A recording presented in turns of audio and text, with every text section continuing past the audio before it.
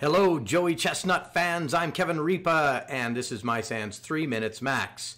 In this episode, I want to talk about a popular misconception that I see within the forensics community, and indeed complaints I hear. Wow, this stuff is hard to look at. Why does this evidence have to be so hard to parse through? And who builds these tables and these databases and the registry? It's ridiculous trying to figure this out. Why do they have to make it so hard? I got news for you. They aren't making it hard for you. The artifacts that you're using to determine what's happened on a computer were not made for your forensicating pleasure.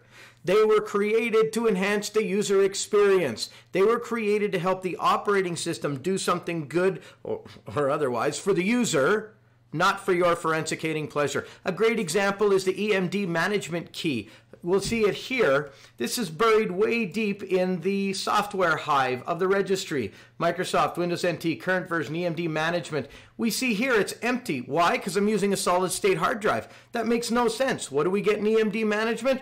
The volume serial number of attached media. Somebody plugs in a thumb drive. That's where I would get my volume serial number. This is crucial to me, but why is it empty? It's empty because I'm using a solid state hard drive. What's that got to do with USB? Nothing. It's got to do with Windows trying to boot your computer faster. But on a solid state hard drive, it can't make it any faster. It doesn't use Ready Boot. If it doesn't use Ready Boost, it's not going to have EMD management populated. What does that have to do with forensics? Nothing. It's just that when this is populated, it's useful to us. Things like prefetch. We look at a prefetch folder and it's useless to us. How do we do anything with this? We can't. Here's Snagit. How do I even open that? I don't know. Let's use Notepad++. That's useless to me. Yeah, it's not there for your forensicating pleasure. It is there so Windows knows what to do with it. Let's look at another very popular one, shellbags. Shellbags is ridiculously good for us, forensically speaking.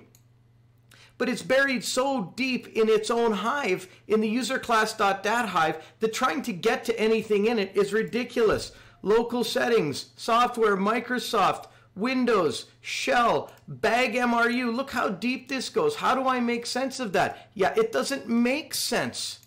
But this tells me who accessed what, when, from where. Look at that. I go to 0. Why all the crazy numbers?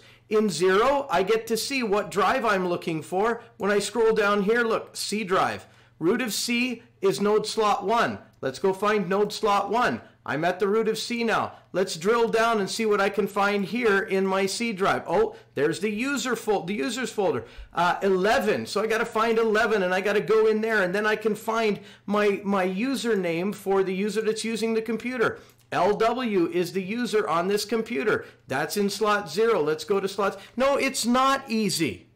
Windows is not making it easy for you because these artifacts and every other artifact that you're using in forensics was not made for your forensicating pleasure. So don't complain that Microsoft is making your job hard. They're not making your job anything because they're not doing what they do for you. It's up to you to understand this and get good at it, get better at it, get awesome at it, and be the best lethal forensicator you can be.